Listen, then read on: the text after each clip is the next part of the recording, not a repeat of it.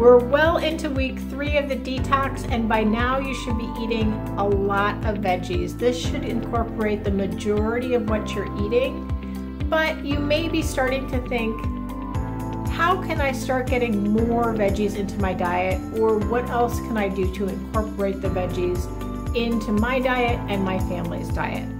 The easiest thing that you can do is a salad a day. If you can do 2 salads a day, one for lunch and then one with your dinner, that's really perfect because you're getting a huge amount of raw vegetables that are so nutritious and healthy for your body. But there's a couple other things that you can do if you're not big into salads or you just had it up to here with the salads. So the next thing that you can do are veggie trays. While I'm preparing dinner at home, I like to cut up a bunch of different vegetables and leave them out for my family and myself to snack on. By the time dinner is ready, you may have eaten 2 to 4 servings of raw veggies by then. What a great way to easily get in some more vegetables. Another way to get in veggies is to hide them in your shakes. You can put in things like kale, spinach, and beet tops are all an excellent source of nutrients that you can add into your daily shakes. The last place is to incorporate it in things that you are making.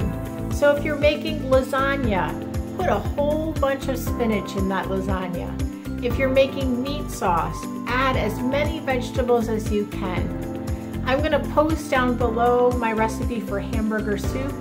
This is the best soup. It's kind of like garbage soup because you can clean out your fridge of any veggies, put it into the soup, and it always tastes delicious every time.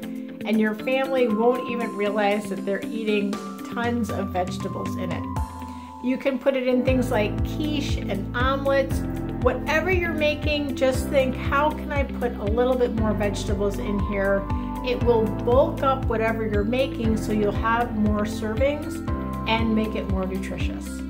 So start incorporating as many vegetables into your day as you can.